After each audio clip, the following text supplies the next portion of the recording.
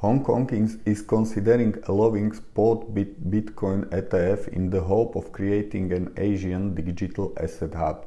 Bitcoin spot ETFs are hoped for by the crypto general public as the next bull run initiator.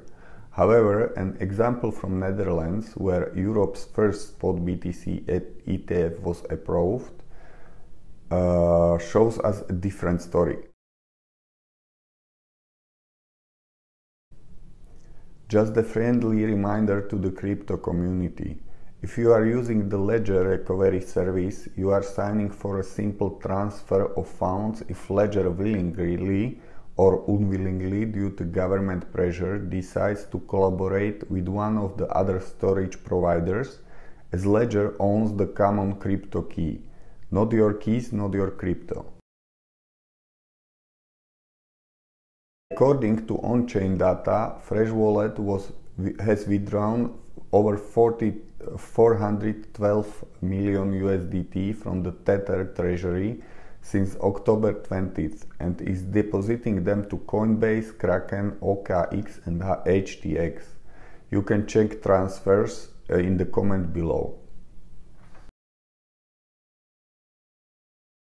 Credit and CBDC new feature. After many features of CBDC and social credit, like freezing account, CO2 related spending control, using CBDC only within certain perimeters, maximum amount on account settings, etc., there is another social feature from China.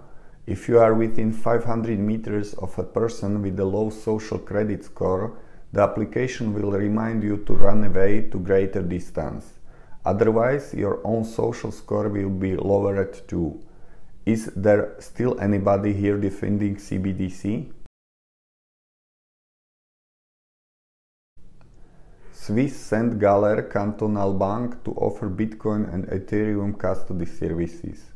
Just reminding that there are AOPP travel rule is being actively enforced by Switzerland by FINMA. Boeing negotiations with hackers obviously failed, as Boeing data is back on the Logbit leak site and is going to be published.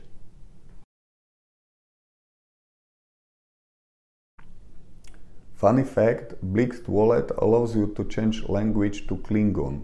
However, non-Klingon speaking users are reporting huge problems changing it back to anything else, as you have to scroll down settings completely in Klingonese.